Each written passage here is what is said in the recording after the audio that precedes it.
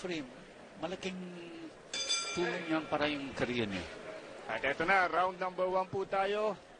Ito'y 122 pounds, mga junior featherweights or super bantamweights. Prince Albert Pagara, the Fire in the Red Trunks. At ito naman si Isaac Jr., talagang multi-stripes ha. Yung kanyang trunks. Junior in the black, red, and brown trunks. Pagara, yes, feeling mo round. Umpisa. Very unorthodox ang style nitong si Isaac Jr. He has his own version of the Floyd Mayweather shoulder roll, which you might end up seeing. Sabi niya, he has prepared well for this fight. Pero eto na, the heavy bombardment from Prince Albert Pagara. Pero Isaac Jr., matibay din eh. Matibay din. By the way, working the corner is his trainer, who is a journalist, Jeffrey Pamuangas of Indonesia.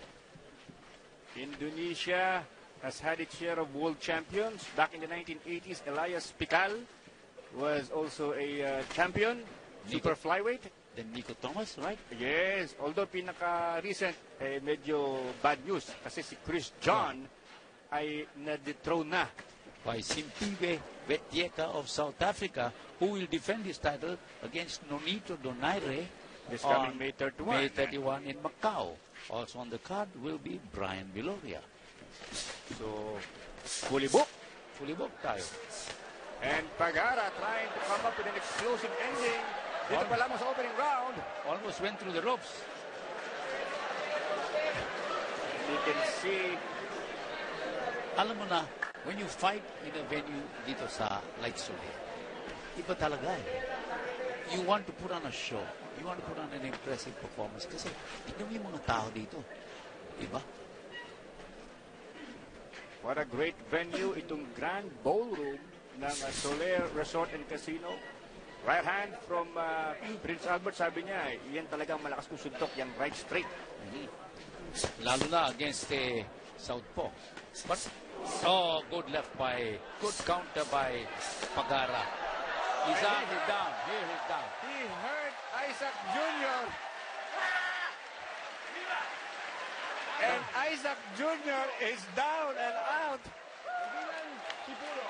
Oh boy. Wow. He was bombarded to the head. But, good left by, good counter by Pagara. He's down. Here he's down. He hurt Isaac Jr.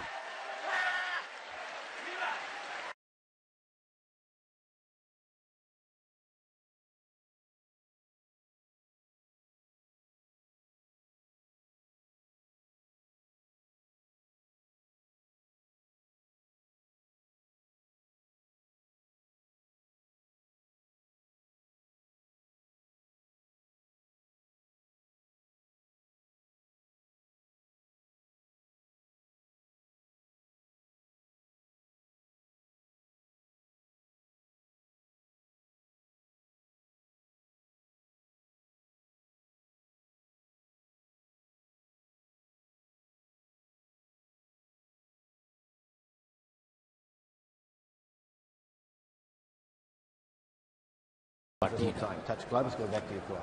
Ngayon, Ronnie, you were telling me, napanood mo itong mga videos ni Hugo Partida. Ano ba estilo ni Olympico?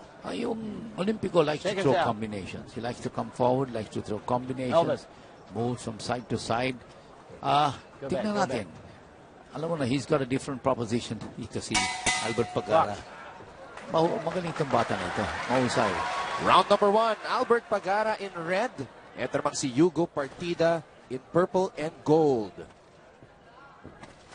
Albert Pagara nagpakawala agad ng kanan. Yung overhand right ni Albert.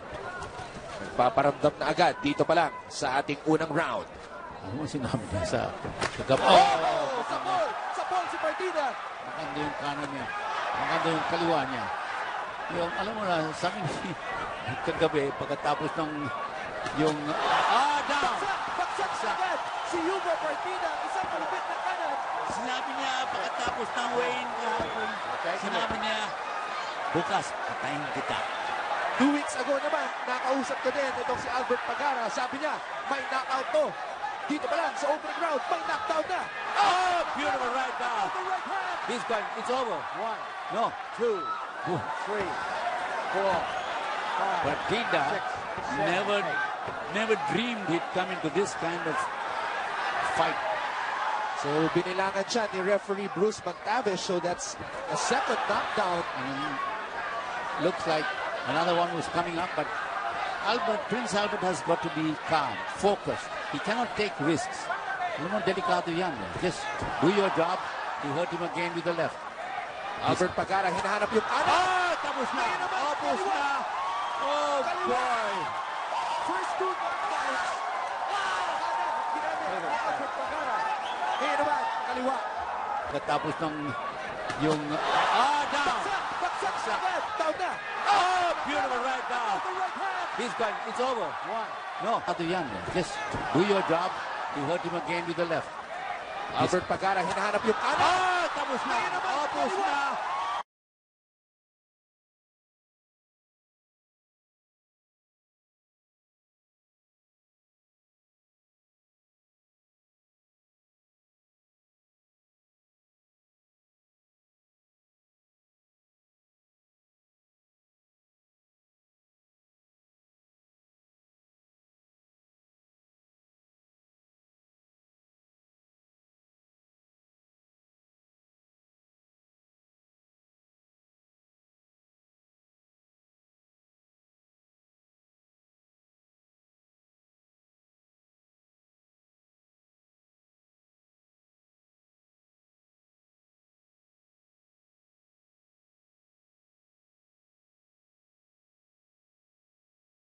Ngayon, attorney Ed, himayin natin mabuti. Tignan natin kung paano na-set up ni Albert Pagara yung finishing blows dito sa laban na to. Well, it was relatively easy, no? Kasi halos hindi gumagalaw itong si Rios, eh. Hindi sumusuntok. Nasa harap lamang ni Prince Albert Pagara. So, all Pagara did was time the 1-2 combination. Very predictable ang movement, ang opensa nitong si Rios. So, patience lamang. Wait for that perfect opening. Ayun, nakita mo, hapyaw lamang ang suntok. Dito pa lang, nayanig na si Rios na paatras. At ito yung pagkakamali ni Rios. Masyado siyang umopen up. Nandun yung counter ni Prince Albert. And very awkward sumuntok si Jesus Rios, ano? Pagbitaw niya, hindi siya agad bumabalik sa depensa. Sobrang bilis itong Albert kumounter, kaya huling-huli. Look at the patience of this boy Pagara. Hindi biglang buhos. Alam niya, kuha na niya eh. Ayan, wala suntok. Wow. Mabigat din yung jab nitong si Albert.